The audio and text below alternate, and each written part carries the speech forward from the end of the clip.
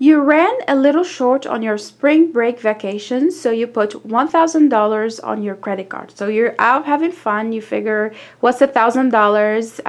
I'll just put it on my credit card. And you also figure that you can afford the minimum payment of $20 per month. So you can pay that amount. You say it's okay, and you charge the $1,000 amount to your credit card. The interest rate on the credit card is 1.5% per month, which is around average for most credit cards. How long will you need to pay off the $1,000? So here we need to, we're looking for N, we're looking for T on the formula, or N on the financial calculator, but we're gonna just use the financial calculator to answer this question. But first we need to identify what we are dealing with, and the best way to do that is just to draw a timeline to be able to know when the cash flows are happening and what each cash flow represents. So if you were to draw the timeline, we have time 0, and then we have 1, 2, 3, 4, until the end of the timeline. At time 0, so today, you're charged $1,000 on your credit card. So this would be a cash inflow to you today. Okay, so the $1,000, you charged it.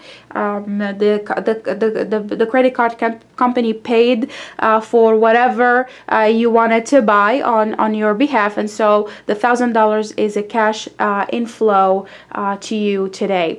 And then after that, you say, you know, you can afford the minimum payment of $20 per month. So that $20 is going to be a cash outflow to you. You're going to be sending $20 each month to the credit card company. So I'm going to input it, or show it here as a negative number. So negative $20, then the second month negative $20, then negative $20. So here it just shows inflow, outflow. You got $1,000 today, so that's an inflow, and then you're paying $20,000 each month later on, so that would be an outflow to you.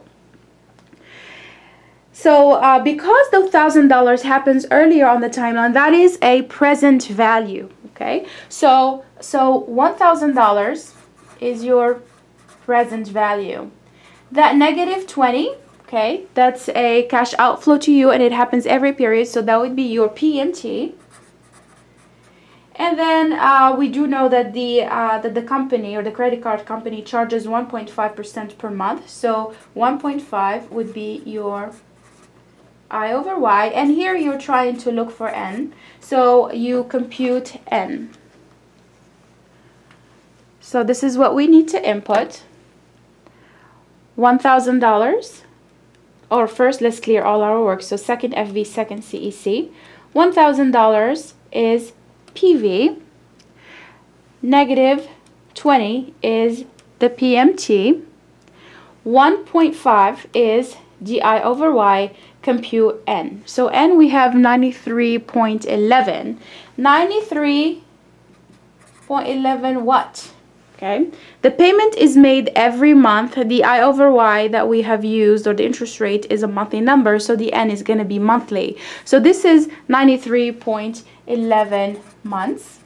To know how much how long we're gonna be paying for this $1,000 in years, all you have to do is take this number 93.11 and divide it by 12, which gives us 7.76, 75.993. So let's say 7.76 years. So it'll take us just a little less than 8 years to be able to pay that $1,000 if we only make the minimum payment of $20.